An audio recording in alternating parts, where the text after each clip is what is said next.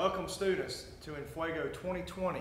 You know, it's summertime now, and that's why we picked this theme En Fuego, because it's going to be hot. We got a lot of great worship for you in store. We got Snipes coming at you with a message tonight. Really excited about you being here. So without further ado, we're going to jump right in, and thanks for being here tonight.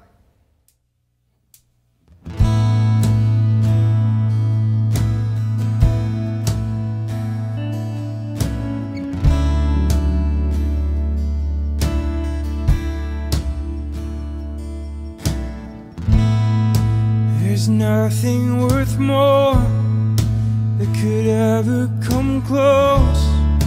Nothing can compare. You're our living hope. Your presence, Lord.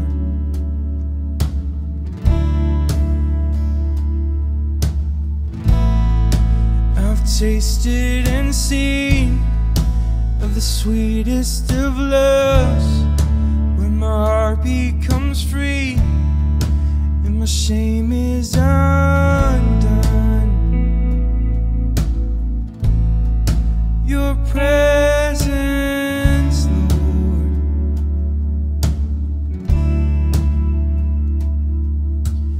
Holy Spirit, you are welcome here. Come flood this place and fill the atmosphere. Your glory, God, is what our hearts long for. To be overcome by your presence, Lord.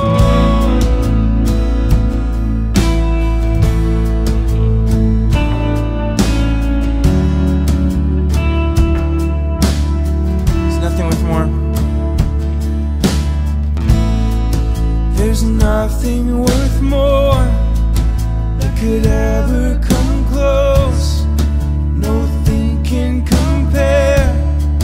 You're our living hope. Your presence, Lord.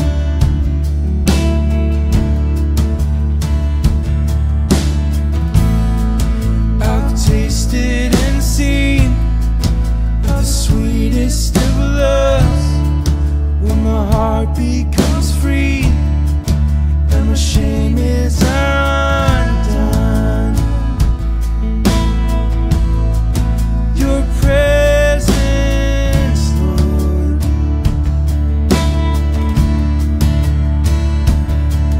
Oh, Holy Spirit, you are welcome.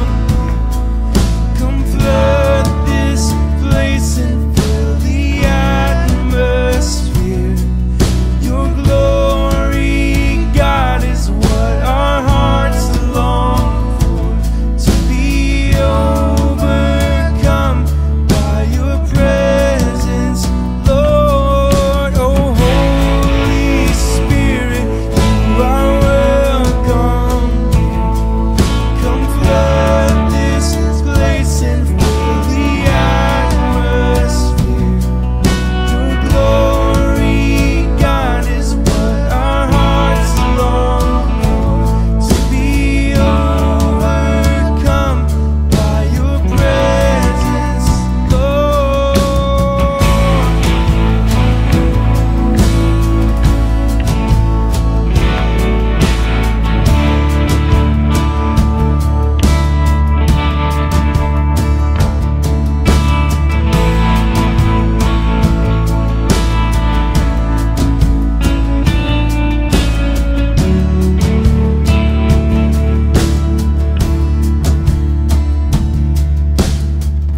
Let us become more aware of your presence. Let us experience the glory of your goodness. Let us become more aware of your presence. Let us experience the glory of your goodness, Lord.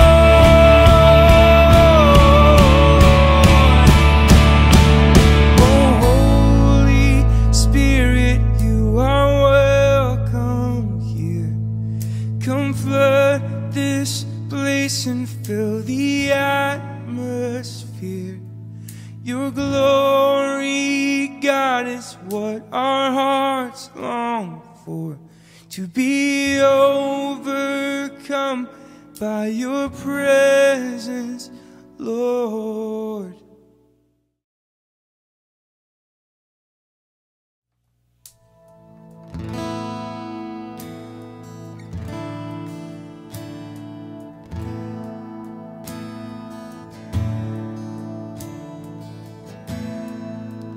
Are you hurting and broken within? Overwhelmed by the weight of your sin? Jesus is calling. Have you come to the end of yourself? Do you thirst for a drink from the well? Jesus is calling. Oh, come to the altar. The Father's arms are open wide. Forgiveness was bought with the precious blood of Jesus Christ.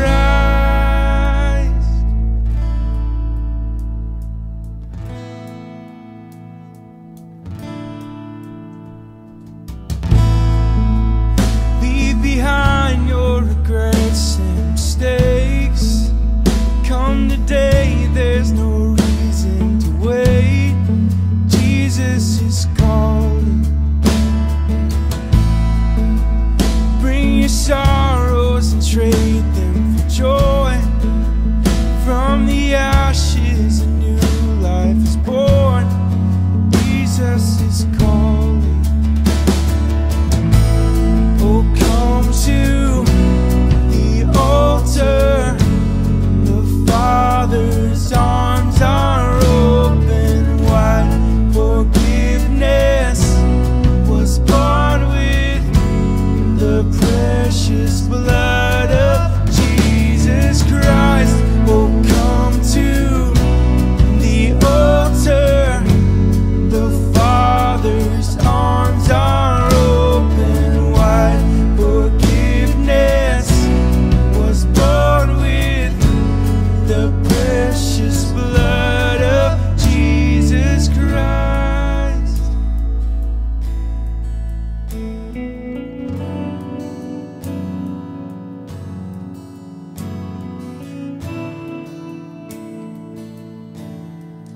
Oh, what a Savior! Isn't He wonderful? Sing hallelujah. Christ is risen. Bow down before Him, for He is Lord of all. Sing hallelujah. Christ is risen.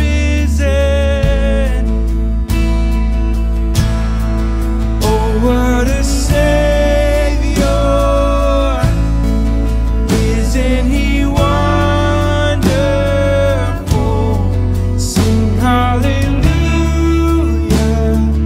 Christ is risen. Bow down before Him. Bow down before Him, for He is Lord of all. Sing hallelujah. Christ is risen.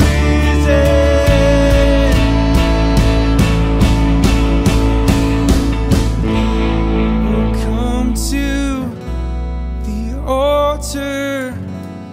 The Father's arms are open wide. Forgiveness was bought with the precious blood of Jesus Christ. Oh, come to the altar. The Father's arms are open wide. Forgiveness was bought with the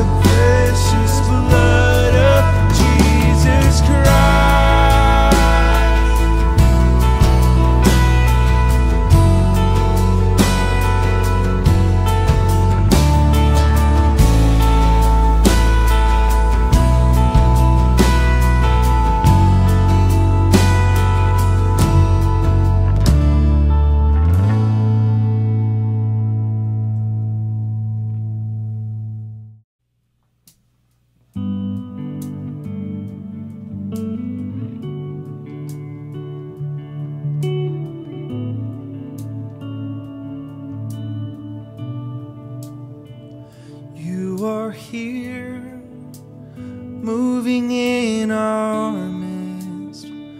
I worship you, I worship you. You are here, working in this place. I worship you, I worship you. You are here, moving in our midst. I worship you, I worship you. You are here, working in this place. I worship you, I worship you. 'Cause you are waymaker, miracle worker, promise keeper, light in the darkness, my God, that is who you are. And you are waymaker, miracle worker, promise keeper, light in the darkness, my God, that is who you are. You are here, touching every heart. I worship you, I worship you. You are here, healing every heart. I worship you, I worship you. You are here, turning lives around. I worship you, I worship you. You are here, mending every heart. I worship you, I worship you. 'Cause you are waymaker, miracle worker, promise keeper, light in the darkness, my God, that is who you are. You are waymaker, miracle worker, promise keeper, light in the darkness, my God, that is who you are. That is who you are. That is who you are. That is who you are. That is who you are. That is who you are. That is who you are. That is who you are. That is who you are. Even when I don't see it, you're working. Even when I don't feel it, you're working. You never stop, you never stop working. You never stop, you never stop working. Even when I don't see it, you're working. Even when I don't feel it, you're working. You never stop, you never stop working. You never stop, you never stop working. Even when I don't see it, you're working. Even when I don't feel it, you're working. You never stop, you never stop working. You never stop, you never stop working. Even when I don't see it, you're working. Even when I don't feel it, you're working. You never stop, you never stop working. You never stop, you never stop. Waymaker, miracle worker, promise keeper, light in the darkness, my God, that is who you are. 'Cause you are waymaker, miracle worker, promise keeper,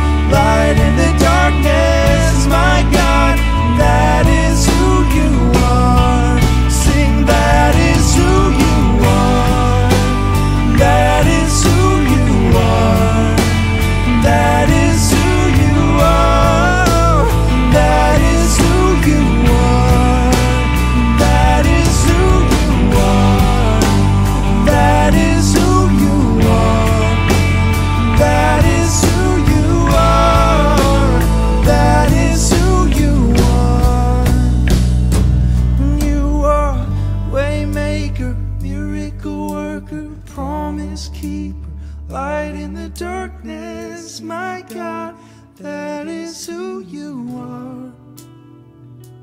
You are waymaker, miracle worker, promise keeper, light in the darkness, my God, that is who you are. All right, welcome, First Baptist Poplarville. My name is Will Snipes. Hopefully I know a lot of you from summers at Carson Newman and trips to Poplarville, a really special place in my heart, full of awesome people that I love. But I've been given the privilege for the next several nights to speak to you guys, obviously in a virtual format, but to be with you as you have a time of camp, of renewal, of revival, of focus on your relationship with the Lord and your youth group and what God's called you to do there in the place where you are. And I'm just lucky enough to get to be with you guys, I believe, for the next 4 nights as we build around this theme called En Fuego, on fire. When Coach Ray, as you guys call him, when he first contacted me about this and told me this idea, I was excited. I don't want to feel like every night we need to keep talking about fire, but a lot we are. Things in Scripture about fire, its meaning, its purpose, different stories where we see fire being significant in the story. But ultimately we want to come back to kind of a theme verse, which is Jeremiah chapter 20, verse 9, where God's word through his prophet Jeremiah talks about that his word, God's word, Jeremiah says, burns in my heart like a fire in my bones. Like God's word is such a part of us, and it is so continuous and consuming like fire in our bones. That's how much God's word is a part of us. And you may be thinking right now, I'm not there. A lot of times when I read that verse, I think I'm nowhere near there. But tonight, I want to teach you some things from God's word. I want to teach you some things about the character of God and who he is. And I want those things to get in you and get in your bones and become a part of you. You know, when something's in your bones, it's about as deep in you as it can get. Not to be negative here, but just to be honest with you guys, if you ever know someone who is dealing with cancer in different parts of their body, I've been told that once cancer is in the bones, it's really serious. A lot of times there may not be much that can be done because that cancer has gotten as deeply into that person as it really can. And I don't want to talk about that, but I want to talk about the Word of God being like a fire in my bones. It's deep inside of me and it burns, right? There's a passion there. So we're going to be talking about fire. We're going to be talking about growing in our knowledge and understanding of the Lord and how awesome and great he is. Tonight, we're going to talk in a place that seems like a great place to start, and that's the burning bush. Found in Exodus chapter 3, why I've chosen for this talk to be outside, around the forest, and in some thorns. As we get into the story, the burning bush was actually probably a thicket of brambles or thorns. I know you can't see, but I'm pretty much standing in some thorns right now, taking one for the team, for Poplarville. So we're going to turn to Exodus chapter 3. We're going to read verses 1 through 15. We're going to see God reveal himself in a new, incredible way to Moses. We're going to see what God wants to tell us about his own character as we see Moses encounter God at the burning bush. Let me tell you this word. I know at least one of you will write it down. It's a theophany. Theo, T-H-E-O, meaning God, like theology. And then the P-H-A-N-Y part, theophany, is an appearance. A theophany is an appearance of God in a form that is visible to man. So a lot of people believe, side note real quick, in the fiery furnace with Shadrach, Meshach, and Abednego, when King Nebuchadnezzar sees a fourth being in there, that was a theophany. It was an appearance of God that was visible to man. The burning bush is a theophany because it is an appearance of God in a form that man can see. Let's read Exodus 3, 1 through 15. One day Moses was tending the flock of his father-in-law Jethro, the priest of Midian. He led the flock far into the wilderness and came to Sinai, the mountain of God. There the angel of the Lord appeared to him in a blazing fire from the middle of a bush. Moses stared in amazement. Though the bush was engulfed in flames, it didn't burn up. "This is amazing," Moses said to himself. "Why isn't that bush burning up? I must go see it." When the Lord saw Moses coming to take a closer look, God called to him from the middle of the bush, "Moses, Moses." "Here I am," Moses replied. "Do not come any closer," the Lord warned. "Take off your sandals, for you are standing on holy ground. I am the God of your father, the God of Abraham, the God of Isaac, and the God of Jacob." When Moses heard this, he covered his face because he was afraid to look at God. Then the Lord told him, "I have certainly seen the oppression of my people in Egypt. I have heard their cries of distress because of their harsh slave drivers. Yes, I am aware of their suffering. So I've come down to rescue them from the power of the Egyptians and lead them out of Egypt into their own fertile and spacious land. It is a land flowing with milk and honey, the land where the Canaanites, the Hittites, the Amorites, the Perizzites, the Hivites, and the Jebusites now live.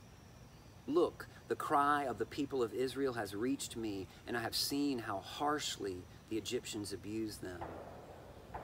Now go, for I am sending you to Pharaoh. You must lead my people out of Egypt."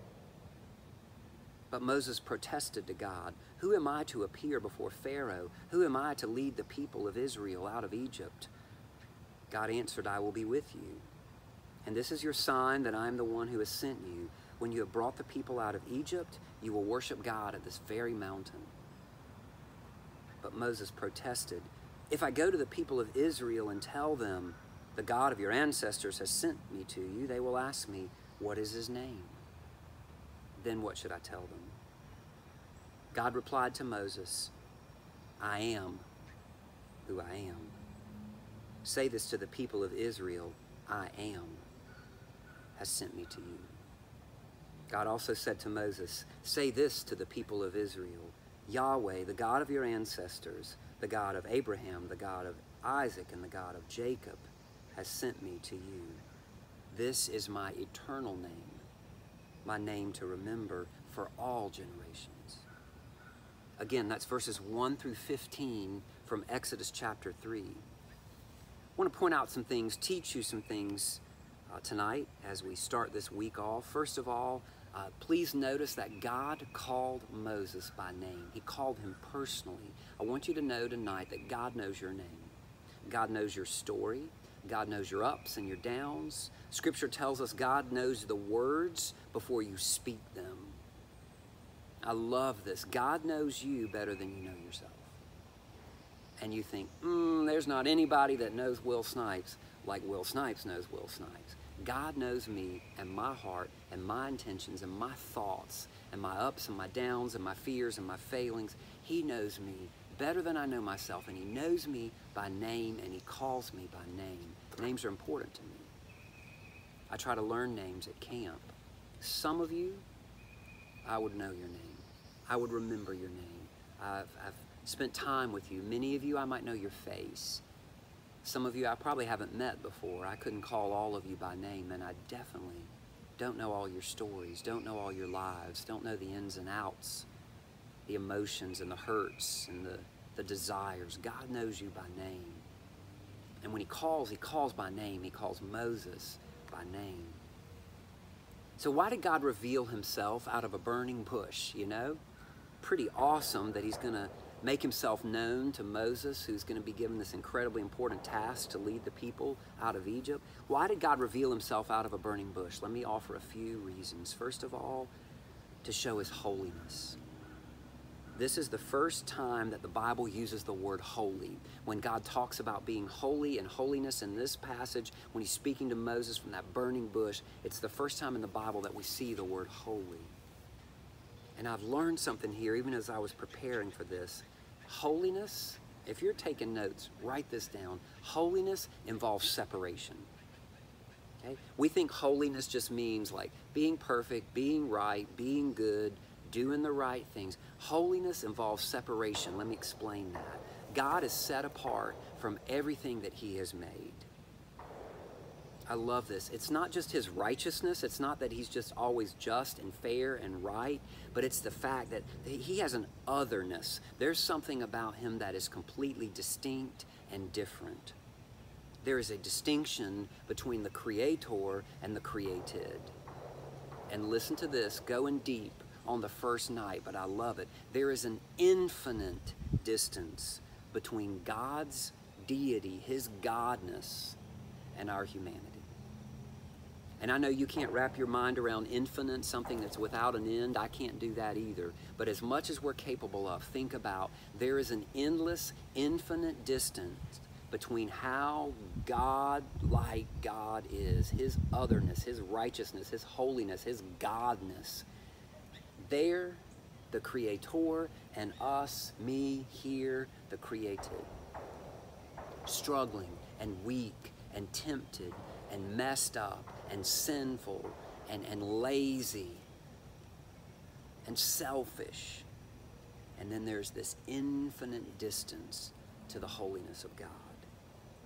Here's a couple of scriptures to back that up. Scriptures I didn't know. Write them down. Hosea, Old Testament prophet. Hosea 11:9.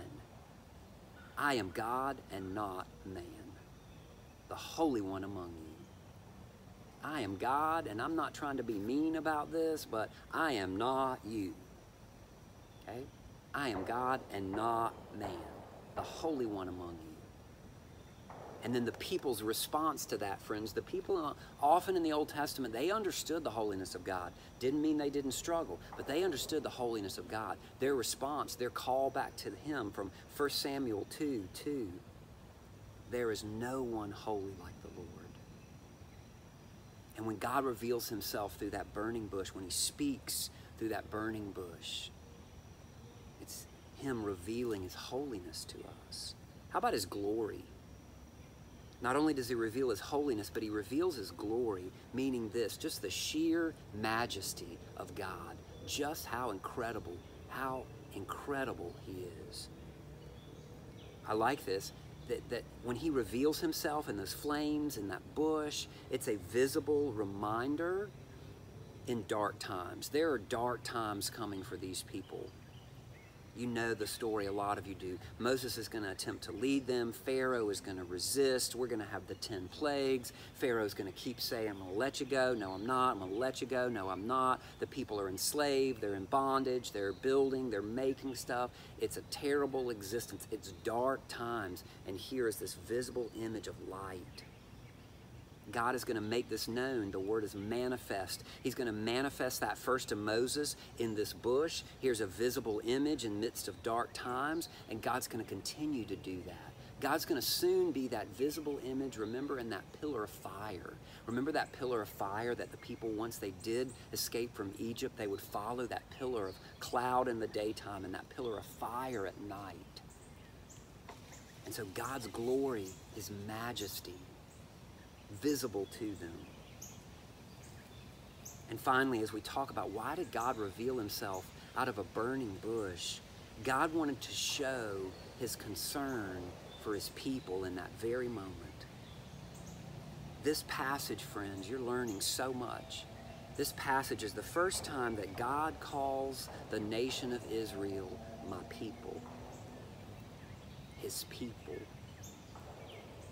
I've been thinking about my friend Alex Creel a lot. I hope you're listening, Alex. And I can just see Alex. I don't know if you use these words, Alex. I do keep up with you a little bit. But I can hear Alex saying, these are my people, you know? My teammates, my friends, my boys, these are my people. And in this passage is the first time that God calls Israel my chosen nation, my chosen one, my people. He has such concern for them. He's heard their cries. That was in that passage that we read. He's heard their cries for deliverance. They are in bondage to slavery, physical slavery. And God says, I have concern for you. You are my people. I have heard your cries for freedom. And I love this, friends. The incredible thing about this bush, and I would set something on fire out here, but that's dangerous. The incredible thing about this bush and this fire was that it was not consumed or not destroyed. It just kept on burning. I mean, Moses is there. He's interacting with this thing. He's talking to this thing. And it is not consumed or destroyed. Like if I lit something on fire out here right now, it'd be gone. You guys have seen that. You've seen how fire consumes, but this one didn't. And God is saying, I will not consume or destroy my people. I hear their cries. I hear their pleas for deliverance and for freedom. And I will not consume them or destroy them. As a matter of fact, I'll be their Savior. I'll lead them out of bondage. I will lead them into that promised land, as you heard, into that land flowing with milk and honey. I will not consume or destroy because they are my people. I want to touch now for just a minute on the concept of the holy ground. In this passage, you might have heard the Lord told Moses, take your sandals off, for the ground you are standing on is holy ground. Friends, in one of the worst things that ever happened at a Fuge camp, I was not even on staff. Jonathan, Julie, this is when I was an adult going with a youth group to a Fuge camp, listening to somebody else preach. And I don't remember much about that week, but I remember the guy preached this passage, preached the burning bush, preached holy ground. And there were probably 500-600 people there in Panama City Beach, Florida, and it was really hot. And that night, he said, I want everybody in here to take their shoes off. And I was thinking, not a good idea. I know these guys. I'm rooming with them. I've been playing ball with them. I've seen their showering habits. I've experienced the smell of the room where we're staying. I've encountered some of their shoes and socks. Not a good idea.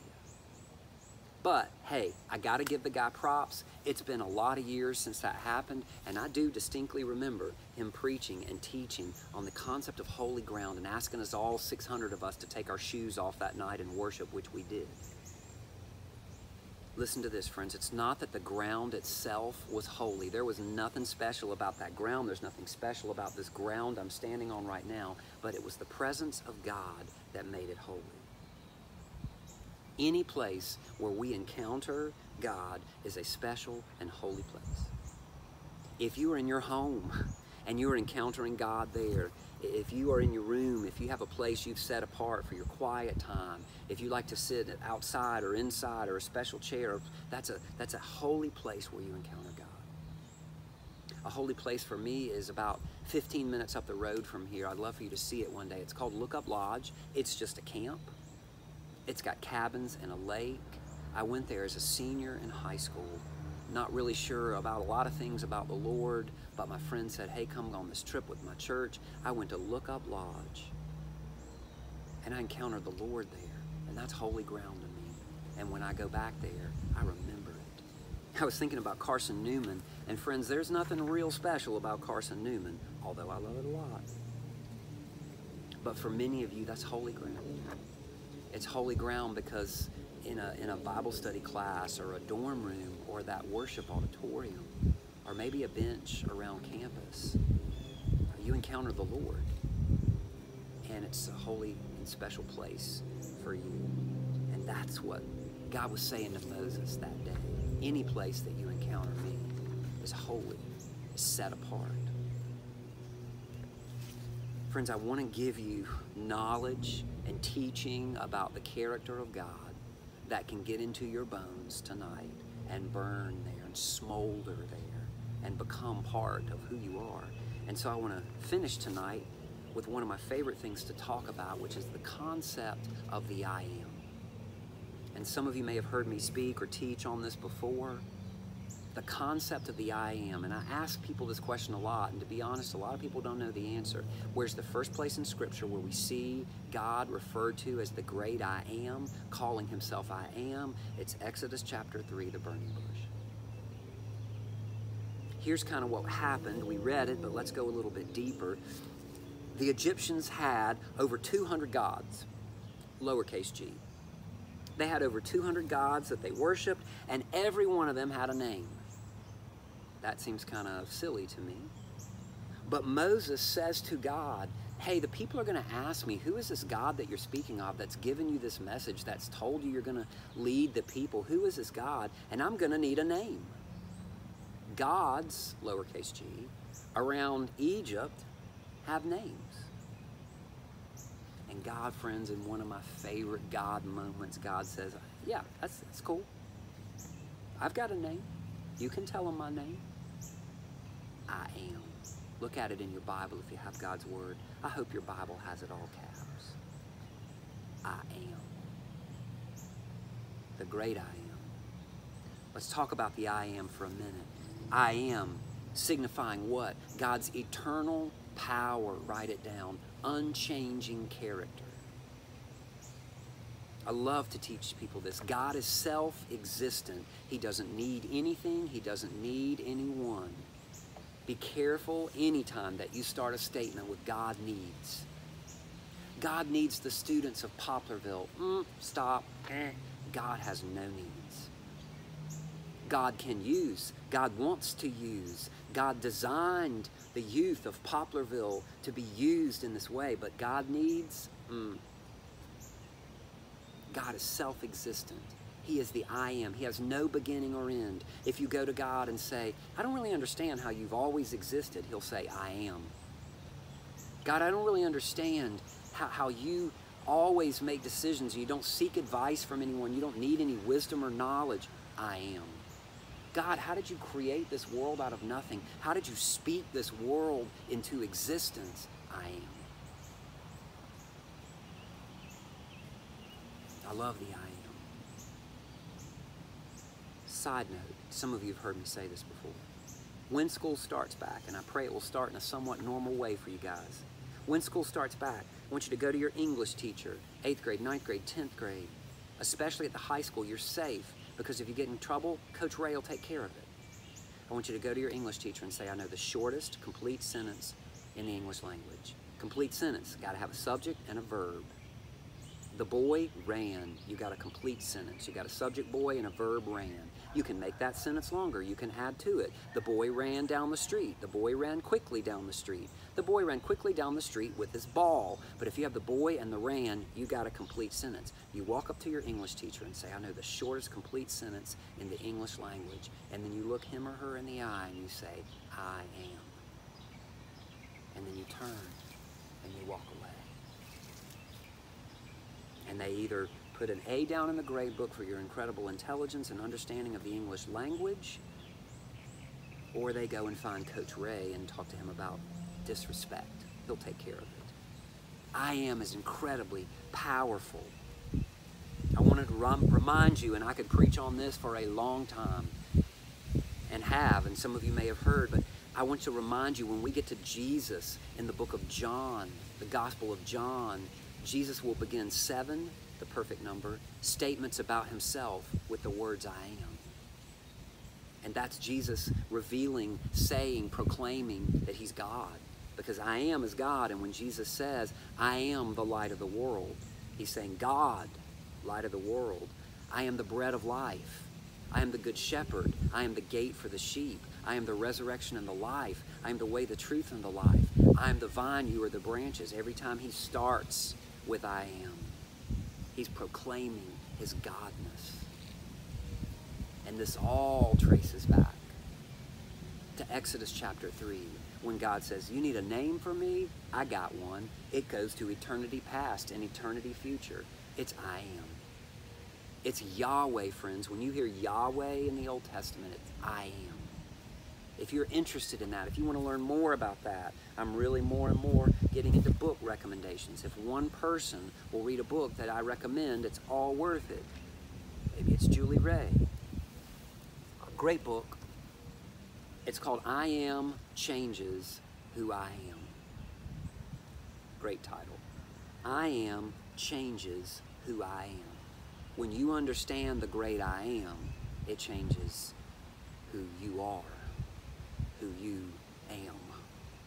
Great book. A lot of the things that I love to teach about the I am statements of Christ are found right here. And we need to know those. We need to understand, and we've talked at camp, if you were there, about the light of the world. We need to understand the character of God, the character of Jesus, the Son of God, God in human flesh. We need to understand those so they can get in our bones and burn in there. God's word is a fire in my bones. Let me finish tonight with this thought. It's truth. The only way for us to come into the presence of God is to be holy ourselves. We've talked about his holiness, his distinction, that great separation between him and the created man. The only way for us to come into God's presence is to be holy ourselves. And so right now, if you're like me, you're thinking, well, I'll never be able to be in the presence of God because I'm not holy. I'm not righteous, I'm not perfect, I'm not set apart, I'm trying, but I'm struggling. So how will I ever come into the presence of God based on my own holiness? And the answer to that is real simple, friends. You won't. None of us ever will. But hear this, hear the beautiful message of the gospel tonight. I can approach the Holy One without fear. Moses had fear. Moses hid his face. Moses knew he could not be in the presence of the Holy One. Wow, because Moses is real far from holy. Moses had murdered a guy. Did you know that? I don't have to hide my face. I can come boldly into the presence of God because I have faith and trust in the person of Jesus Christ and in his work on the cross and in his holiness. Like I come to God in the holiness of Christ. I come to God dressed, as I've told you, in the righteousness of Christ. And so I can come into his presence. The New Testament tells me I can come boldly into his presence.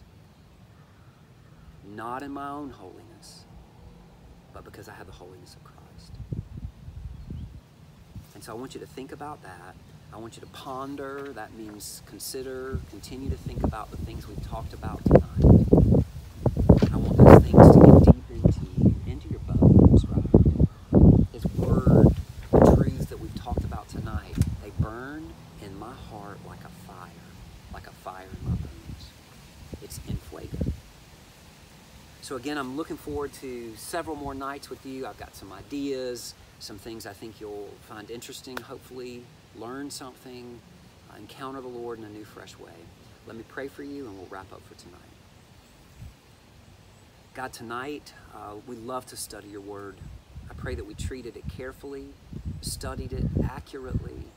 We see tonight, God, in the burning bush, your holiness, your glory, your concern for your people, God. Tonight, we see those words, I am, as you identify your power and your unchanging nature and your self-existence and your eternity past to eternity future, God. Tonight we want these truths about you that we believe with every part of who we are. We want them to be deeper and deeper in us, and we want them to burn. We want them to smolder. We want them to continue to be a fire that leads us and guides us and lights us. God, we want to learn more about you this week. We want to talk more about being on fire for you, being consumed by you in a way that does not end, God, like that bush was not destroyed. But we want to be filled and consumed with your spirit and with knowledge of you in our hearts and our bones, God. I pray for students, adults that joined us tonight, that you've spoken to them by name, like you spoke to Moses by name, that you've encouraged them, that you've taught them, that they feel closer now to you than they did before we began tonight's study. Pray for them in Jesus' strong and powerful name. Amen. What's up, guys? It's Cam. Hola, me llamo Gabrielle. Hi, it's Grace. Wasn't that such an awesome worship and message brought by Will Snipes and Empty Atlas? So now we're about to jump into our Zoom groups, and you should have already received your meeting ID and password from your Bible study leader. So if not, if you haven't gotten that information or you've lost it somehow, then stay tuned because on the screen you'll have all the information you'll need to log into your Zoom group. We just encourage you to utilize this time to talk to others around you any questions, express any thoughts you had about worship or with the message. We just encourage you to be open and really let the Spirit move. So without further ado, 3, 2,